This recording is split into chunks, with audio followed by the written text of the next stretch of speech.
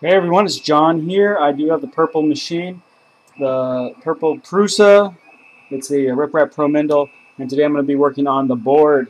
I actually had to disassemble it because it was not, I didn't install the thermistor right at all because I broke it. I'm really bad at soldering, so I have the thermistor here that I've redone. I had to order one on my own because I broke the one that came with the kit. And basically, it's just a bulb, and then it's soldered into some stereo wire and some heat shrink there to hold it all together.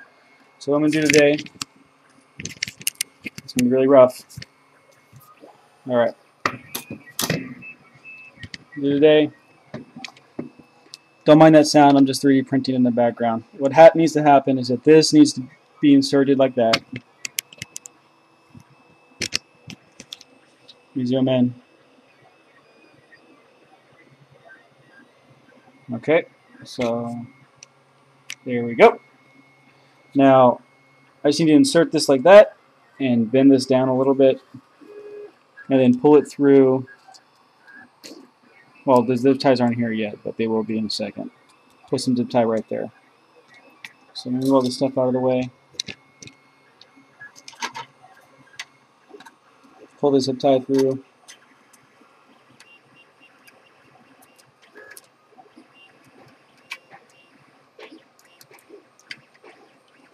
I have actually taken off all the heated bed and the aluminum heatsink by accident, thinking that I would need to get in there, but I do not need to do that to actually put this on.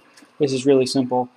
One of my major problems with building things is that I get caught up on electronics. I don't know how to do them really well, so I get really freaked out. Okay, it's all lined up. Now all I need to do is plop this in there.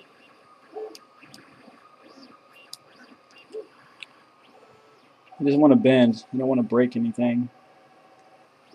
So I'm going to very gently bend that over. Insert that into where the heated bed is.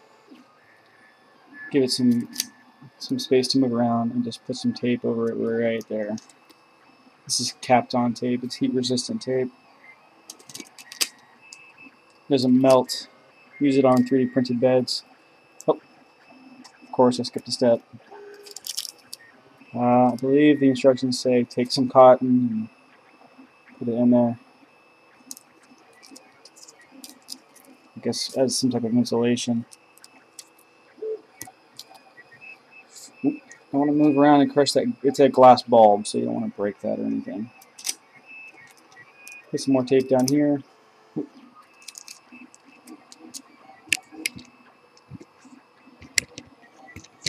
Come on, camera. There we go. Right down there. Okay, so I've already pulled this through, but just put that on there and zip tie that. Now the reason we want to zip tie this nice and snug is because as the bed moves around, you don't want the wires to have any play in them so that they don't get worn over time. Alright, so there it is. The thermistor and the heat bed is already attached. I'll flip this over. I don't have the screws that I took out earlier to put in right now, but yep, just put the screws in the top of the bed and then put the bed back onto the carriage, which is right over here. Come on, camera.